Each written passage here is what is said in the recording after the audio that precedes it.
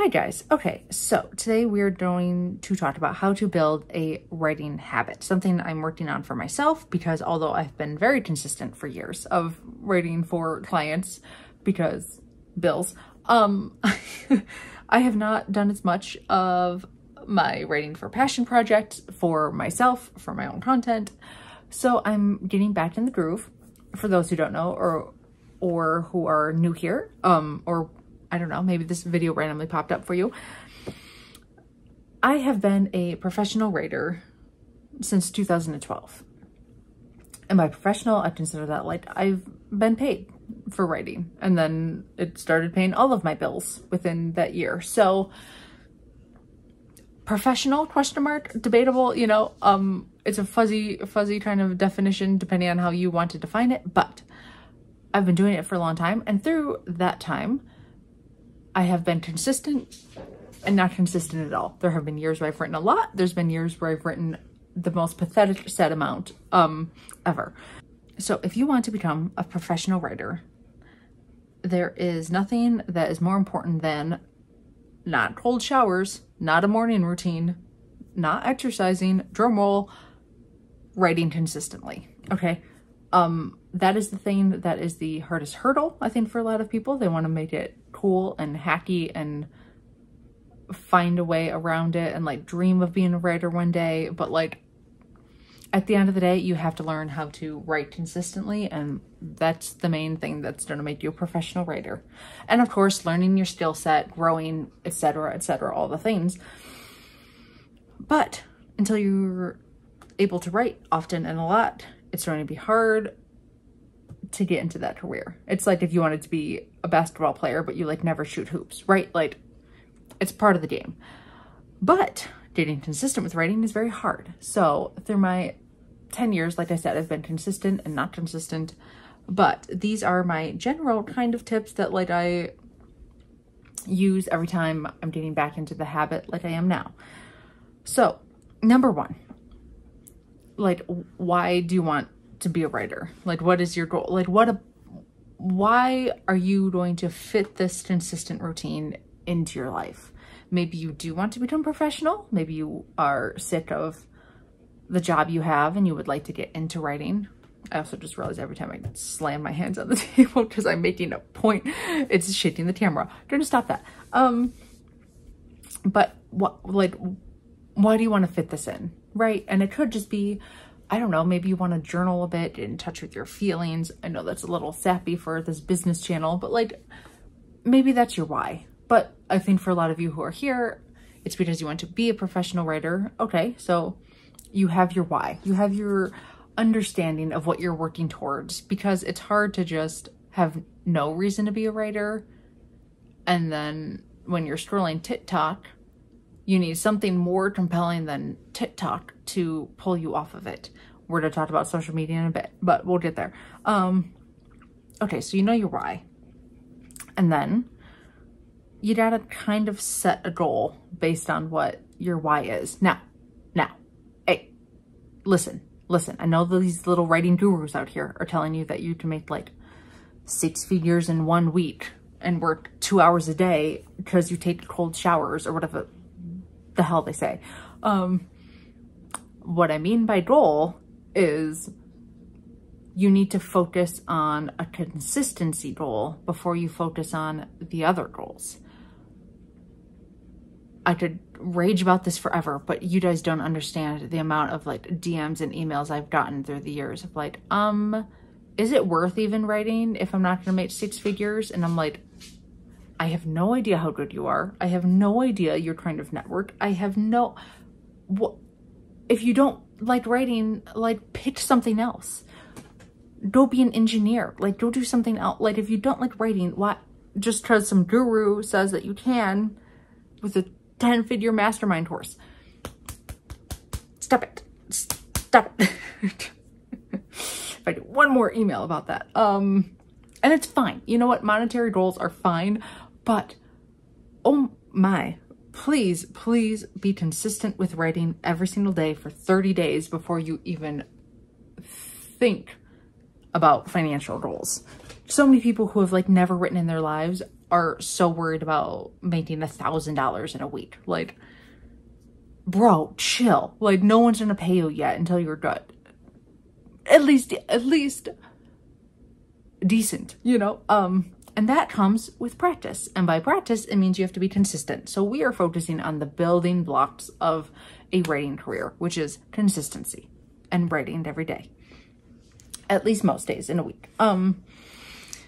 So you're going to set some goals. Now, like I said, I would highly advise you to not set financial goals, because then also it takes all of the creativity out of writing, because you're so focused on making the money and being worried about, like, getting clients is another kind of world outside of the writing and the craft, which is why copywriting is interesting for a lot of people and we enjoy it. There is the you know, business side of it where you get clients and stuff. And then there's the craft where you have to practice your craft, and then you have to blend those together. So I recommend people start out with a time-based goal first. You're going to write for 30 minutes every day. And I don't care if you have to get like a little notebook and like check off every single day, or I mean, if you take weekends off, that's fine, but like, or whatever, you know, make it work in your schedule. But until you're consistent for like 30 days of writing, and I wouldn't even set a goal based on word count, because especially if you're new, if you're kind of been in writing for a while, you can kind of figure out how much you can write in a day. Like for me, heavy research-based work, I can do like 500 to 300 words in an hour. If it is just free-flowing thoughts, ideas, something I'm really on fire about, I can do 1,000 to 2,000 in an hour. Don't judge it based on me. I've been doing it professionally for 10 years. And if you set the point is like 10 to 30 minutes every day. That's what I would recommend everybody to start with. And then forget whatever the word count is that comes out of that, because you're building a habit. It's not easy. That's not, you're not just gonna have free-flowing ideas. So, and also a lot of people do like, oh, I need to write 500 words a day, and like I have no idea how long that takes. And now all of a sudden that's something that takes up 3 hours of their day. Nobody's gonna stick with that. You're just not. No one is gonna stick with a 3-hour a day habit. So time-based is what I would highly recommend, especially because we're all busy, right? Anyway, mentioning that, now we're on to the finding the time part of it. Now, this is gonna be heavily dependent on you and your life, require a lot of trial and error. You're gonna make a lot of different adjustments for periods in your life. Some of you are young bros with like minimal social life, no wife, no kids, so you have more time. You know, and then maybe I have some like moms watching with like 4 kids. I can't be like, oh, you should wake up and like have your morning routine and like write for an hour, because everybody's life is different and the season of your life is different. Meaning like maybe you have young kids now, maybe they're older, maybe literally the seasons. In winter, it's hard for me to write in the early wee hours. I want to sleep. I'm a little bit of a bear in the winters. In summer, it's hot. Fall and spring are my most productive writing times of the year. Trial and error, like I said. An interesting thing, like as you're going through, kind of make a note of when you really were able to write a lot and write well. That helps me kind of narrow down what works for me. Like, what did I eat that day? Did I have coffee? Was it quiet? How much did I sleep? I mean, but I'm also at a point in my career where I'm really like fine-tuning my life and career of like making it really particular. But that can really help, because then you can figure out, at the very least, do you write better at night or in the morning? Are you maybe after lunch? Maybe when you're on a walk, you have your best ideas. Like whatever it is, just start making a note of when the inspiration comes and you're able to write a lot. So finding time. And then number 4 is creating space for writing. Now that can literally mean space.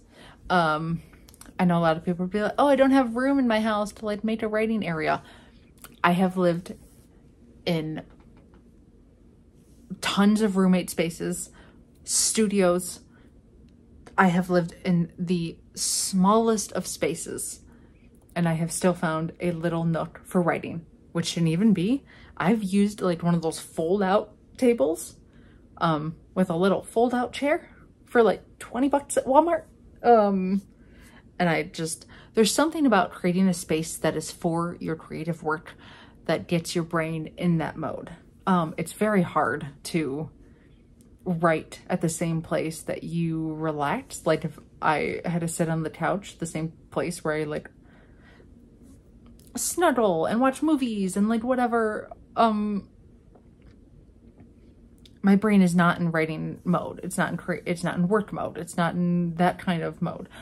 It really does help to create a little tiny writing, even if it's not an area, like a routine, maybe making tea, making coffee. Like there's something, you have like your one notebook and your one pen. I love field notes. So I just always am promoting them. Although there's a million little tiny notebooks. This is not a notebook channel, calm down me. But making a space and a routine in your area. I mean, if you have to go to a coffee shop, you have to go to a coffee shop, like whatever it takes to just get it done. Right. But it will help your brain prime for those writing sessions that you have. Moving on. Okay. There's no other way to call this one, but like preparing for resistance. This is the part of our little monkey brains that would rather scroll social media, watch Netflix. Now, I have no qualms about social media or Netflix. Everybody who's like, oh, quit Netflix and you'll be a millionaire. Shut up, nerds. Shut up. Untrue. But like, there's nothing wrong with leisure, and there's nothing, I think social media is so great for learning and whatever, but if you're doing it at the cost of what you want in your life, now it's a problem. Now you need to cut it out. Now you need to set boundaries. And because our little monkey brains are so easy at distracting us,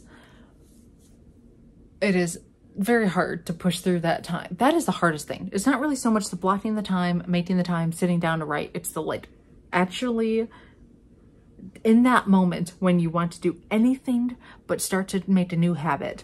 That is hard. I would highly recommend books like anything by Steven Pressfield, the one who wrote like all the famous books on fighting through the creative resistance time of your life. I also have an article I'll put below that I've written similar energy when I was first starting my career, God, however many years ago, when I started writing, and how hard that resistance part was. But just know we all go through it, and if there is any way that you can find ways to defeat that. Also, just a side thought, something I've been thinking about a lot too, is like how much like social media especially has been like ruining our ability to focus for periods of time, whether that's reading books or writing or like just sitting through, like that urge to just pick up the phone and scroll is so, sociologists are going to study us in like 20 years and have a lot of thoughts on that. But like, anyway, I'm sharing this in empathy with everyone else out there who's going through this. I'm a professional. This is my job. I have been doing it for 10 years, and those apps will get me. They'll get me. Like, I understand. I empathize very hard. Moving on. So, the next step, no more sites, is set up a fail-safe plan. So I did this as a personal trainer where I had a rule with clients where I'm like, you can skip a day and you better milk that day and enjoy that day off and not just feel guilt the whole time. Like, take the day. That's fine if you need it. Or not thinking about like if someone's sick or if, you know, like someone in the family died. Like, forget that. I'm talking about regular, you're just having a lazy day. You skip it, you enjoy it, you milk it, you watch that Netflix, you sit on that couch, but you do not miss the second day. You do not miss the second day, no matter what. No matter what. Oh, there's a tornado? That's crazy. You're going into the gym. You know what I mean. But like, you need some kind of plan. Okay, so you miss your morning writing block, then you have one at lunch for 10 minutes. You need you need rules for yourself to get into this habit of some kind. Maybe you're allowed to miss 2 days, but that third day you never miss. No matter what, you never miss the third day. It does not matter what happens. Because a lot of people will I learned this from fitness, but a lot of people will use that one day that they mess up to just let go the whole week, right? You mess up your diet on Tuesday, well, I'll start again next Monday. No. You enjoy that day. You enjoy that day off. You messed it up. That's fine. Enjoy it. Whatever it happens.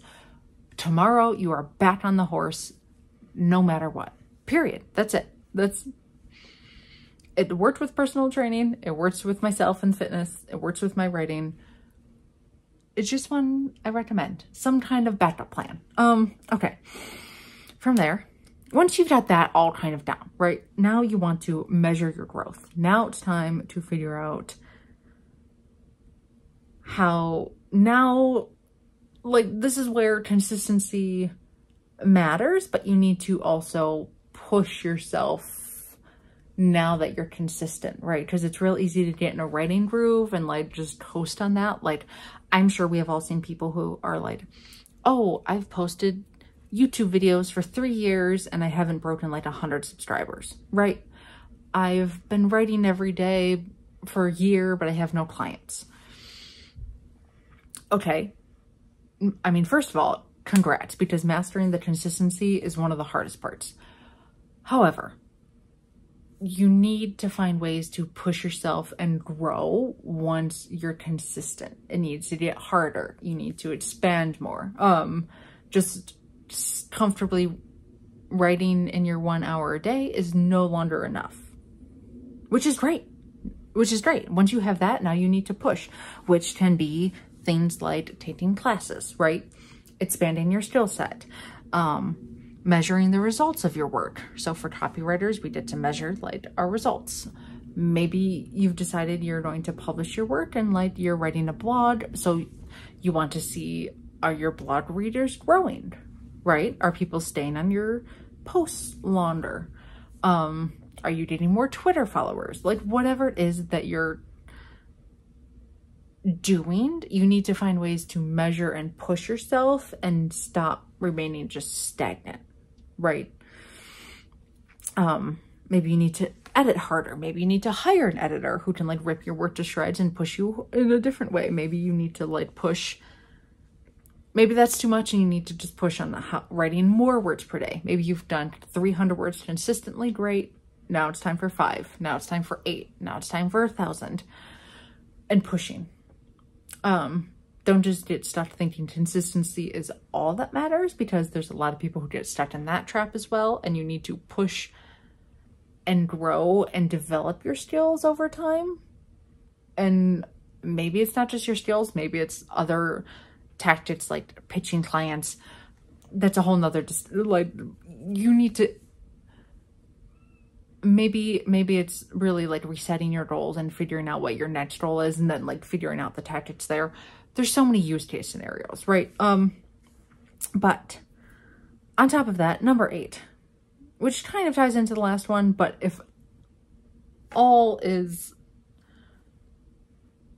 but how do I work? Like if you're not really hitting your goals, maybe it's time to like actually hire a coach, join a class that's really serious. Sometimes just putting skin in the game, aka money, can help you get consistent and like really push yourself and learn from other people who are doing it. Do your homework to make sure these people are legit, but also sometimes the matter of just signing up for a course helps people get serious, which is what I learned from another lesson from personal training, that as soon as people pay for a trainer, they're like, well, I'm not letting that money go to waste. And it had little to do with the actual other things. But so that is pretty much it. That is how I generally build habits in my life. I mean, this is focused mostly on writing, but like, I feel like this would apply to a lot. You can also read, you know, like the famous Atomic Habits book or whatever, all the other habits books out there to learn how to build habits. But that is how I start to tackle putting writing back in my schedule to make sure it's a priority in my life. That's pretty much it. If you guys have tips, if you guys have been writing for a long time, feel free to let me know. You know, I'm always so curious about how other people get themselves to take action on what matters. So that is it. Long one, of course, but you know, building a writing habit is not a small feat. So that is it. Okay, bye guys.